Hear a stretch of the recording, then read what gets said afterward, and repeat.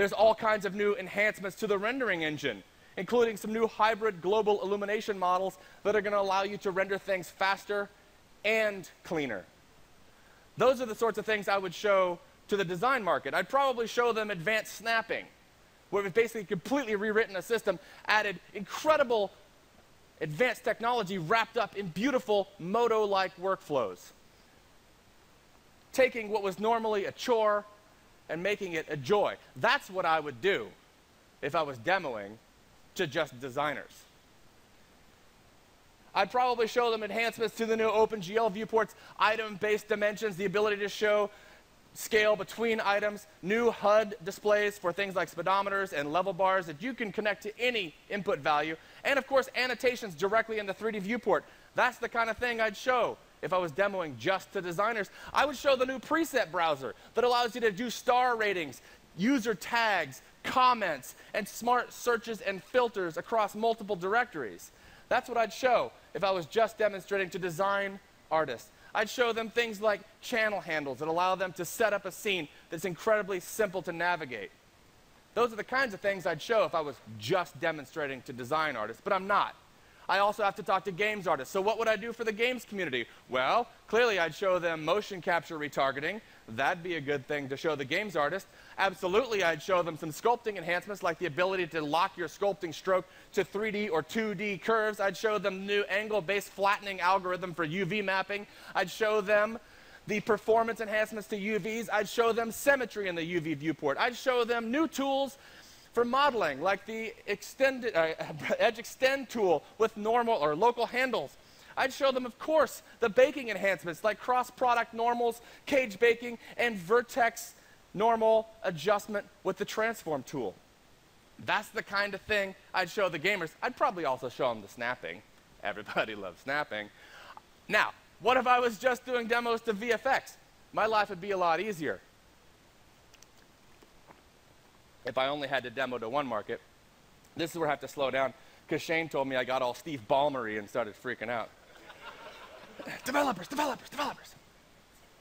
If I was just demonstrating to the VFX community, of course I would show them the new referencing system, the pipeline-friendly referencing system that allows you to choose what you want to import from the reference file, that allows you to go in and set rules for what things you want to allow for overrides.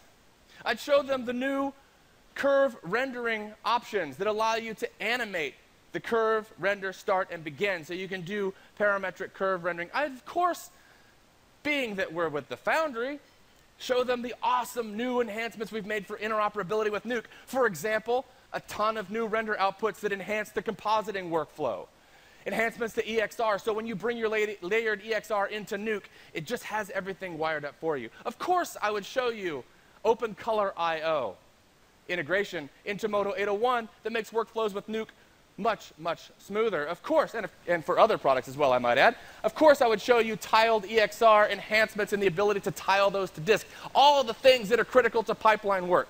That's what I'd show to the VFX artists. Of course, I would show Mari interoperability, and probably Maya interoperability too. I'd show UDIMs, native UDIM support that comes into Modo as a single texture layer. I'd show the incredible work we've done on animation workflows. If you're a traditional animator and you see that spacing chart, finally someone who speaks my language. That's Modo. Of course, I would show the new graph editor controls, like the ability to cycle motion. I would show, of course, wrap deformers and lattice deformers, finally. Of course, I would show the curve probe for rigging. Of course, I would show Bezier deformers. I would show the Bezier falloff. I would show the ability to interactively transform items inside the preview.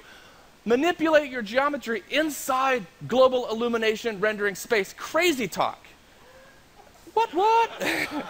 Of course, I would show the enhancements to the time tool for navigating keyframes, all the enhancements we've done to the schematic view for riggers, and of course, if I was just demonstrating to VFX artists, I would show dynamic curves. I would show deforming rigid body dynamics. I would show impulses that you can add. Thanks, John Knoll, for that feature request. I would show compound rigid bodies with variable glue strength, so you can have things stick together or not based on random values. Dynamic replicators, rock, Get it? And dynamic replicators can also be static replicators. And of course, I would show audio PMODs, the audio particle modifier with signal frequency filtering. These are all the things I would show if I was just demonstrating to VFX artists. Now do you see why I was a little bit terrified to come up here tonight? There's a lot to show. There are a lot of markets, a lot of people to make happy, and I think this product is going to do just that. By the way, I just showed you over 50 features. I didn't call them all out, but what you just saw represents over 50 features, and that's not even the beginning of it, and this was done in a year, people. A year. That's a testament to our development team. The same core team that started Nexus in 2002 is still together today, and that Nexus architecture continues to yield benefits for us. So I looked at all these different things and I said, what on earth can I demo? And if we're honest, I just demoed a lot. But I do want to show you something live here. And I have to do it rather quickly. But I looked at it and I said, people know us for modeling, people know us for rendering, and the reason they know us for those two things is because of workflow. We have fantastic tools all wrapped up in beautiful workflows. So I thought, why don't I show them a little bit about how we've brought the Modo touch to the animation workflows. So that's what I'm going to show you tonight briefly. So let's take a look at our first live demo of Modo801. I'm putting on my glasses. That means I'm serious. Can you not see that I'm serious? Okay.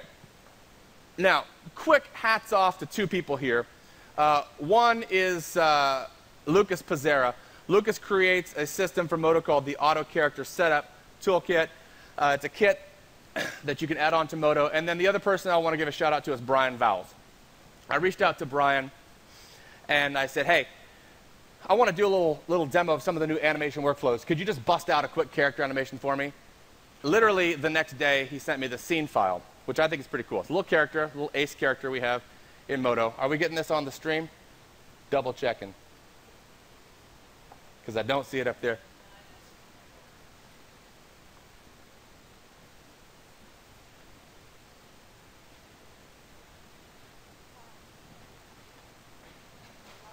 So anyway, the character's doing this. And then he does this.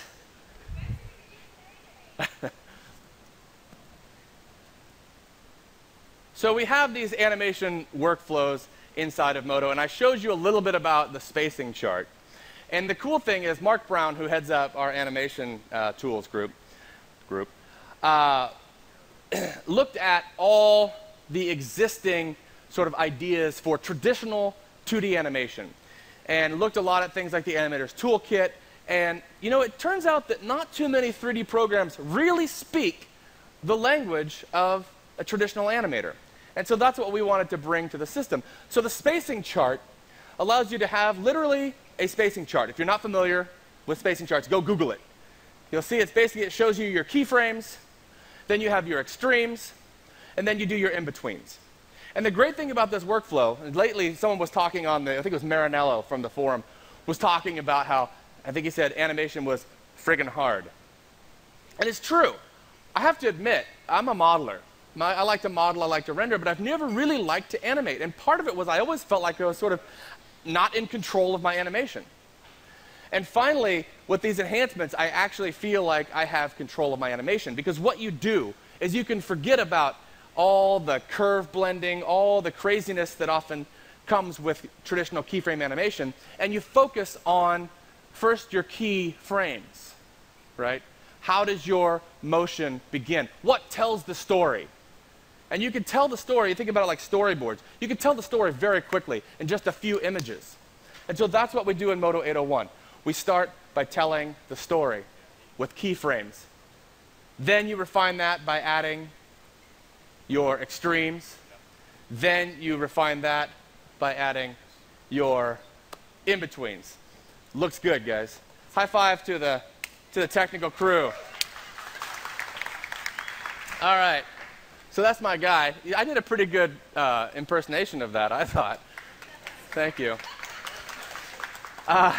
So, earlier I was talking about architecture, and one of the things that's been in Modo from the very beginning of Modo 101 is a system we call actions. And actions are a way to store channel information. So in this case, you see I have a couple of actions here, and you can switch between them on the fly. This is the blocking action that Brian did. And you can see the keyframes. His workflow was just to lay them out like every 5 frames. Here's your final animation. You can see he's really refined the timing. I'm going to go ahead and start a new action. Bada bing. We're going to call this BP bad anim. That's foreshadowing. And then I'm going to come over here, and I'm going to show you how you would get started with an animation, okay? So what you would do is we'd come over here, and we would bring up our spacing chart. Okay, there it is. So again, if you're a traditional animator, already you're saying, okay, I get it. Oh, that was exciting. Now, you start by saying, I need to add a key pose. Now, you can use any tools inside of Modo to set your key pose. I'm just going to be lazy and choose the pose, a pose that already exists, and I'm going to set that in there, okay? So Brian happily created some poses for me. So there's one. Now I go ahead a frame. Now don't think of frame as time, right? Just think of this in the traditional animation sense. This is another frame. And this one is going to be a key pose. And that key pose is going to be the character kind of flying through the air. So it's going to be up in here, as we might say. Okay, so now I've got 2 key poses, right? I'm starting to tell the story. I can see he's here, then he's taken off. Then I go forward 1, and I say, you know what? I need another key pose. And this one is going to be him with a massive landing. Set the pose. Where'd he go? He's down here. Okay? So there he is. And now I've got these 3 poses. Boom, boom, boom. Right? It's starting to tell a story. I can see what's happening. If I was doing storyboards, that's probably what I would do. Then you need to go in and add your extremes. Now, the extremes are sort of what happens at contact points. So I can add an extreme here. It automatically shifts those over and sets a nice frame marker. Frame markers are very cool. And we're going to say, let's go ahead and go with, actually I want heel contact. There we go. Now you notice he was kind of floating in the air there. Modo will try and create the tween for you. So there you go. That's a nice extreme. Now I need another extreme here. I'm going to add that, insert extreme. And this is going to be takeoff. The passing would be an in-between, which we can also do. So there you can go boom, boom, boom, boom. Now, if you wanted to do your passing, your in-between, what you can do is you can go in here and say, in between these 2, just draw a line, and that creates a breakdown, okay? And then I can drag the slider back and forth to bias the position of that breakdown. So again, I'm not worried about time or timing. I'm worried about poses and key elements. And then once I have those in, of course, if you want to do the timing in advance, you can, but you don't have to, because you can come in here and say, select that, and start to add some keyframes in, or rather insert some time here. And now you can see, now I'm starting to get some animation, right? You just keep refining that, keep refining that. Now, eventually you get to something good, like this. And if you really want to be, see what's kind of going on, you can come down here to your actor, you can enable onion skinning, and now you get this really nice view here. The onion skinning has all types of controls. You can either set it to frames, you can set it to keys, you can set it to only show the hierarchy instead of the onion skinning, so that's super cool. Now, what if I want to create some action? You may notice this scary boulder over here. So we're going to go over to our setup. Let's just do some dynamics. That would be crazy. That's not the sort of thing you'd want to demo live, because dynamics take forever to generate. So we're just going to go over here to our items. I'm going to go down to my boulder, which I've pre-shattered using the shatter command. It takes about 5 seconds to shatter, but it's boring to watch when you're listening to a demonstration. So what I want to do here is I want to make that dynamic. So to do that, I go to the dynamics, and I'm going to create a compound rigid body. And you can see, let's just zoom in a little bit there. There we go. You can see that we have the compound rigid body set up.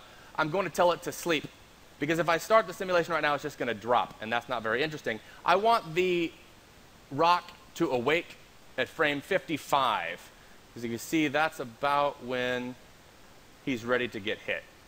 So say 55. So chill out until 55. Now, at 55, we need an impulse. And I happen to know we need about minus 18 newtons on Z. What? You guys didn't know that? A little trial and error there. And then you just hit play. Now, it's real-time playing. I didn't cache anything, so it's playing. Here he goes. He lands. Then the rock fires, and boom. When it hits him, it shatters apart. Okay? That's pretty cool. By the way, like I said, Brian put together this animation overnight. I did some lighting and shading. I am not a professional lighter. I have never worked at a visual effects facility. I know you're surprised. What? So if we can go back to the slides, I can show the results. The thing that I thought was fascinating about this is not only were we able to put this together in a day. Now, Brian's a professional animator, so granted, but I am not a professional. I'm a professional talker. The fact that I was able to then do the simulation, do the lighting setup, and do the rendering, and the Foley. So let's just take a look at this very quick shot that I rendered at 30 seconds a frame in full HD.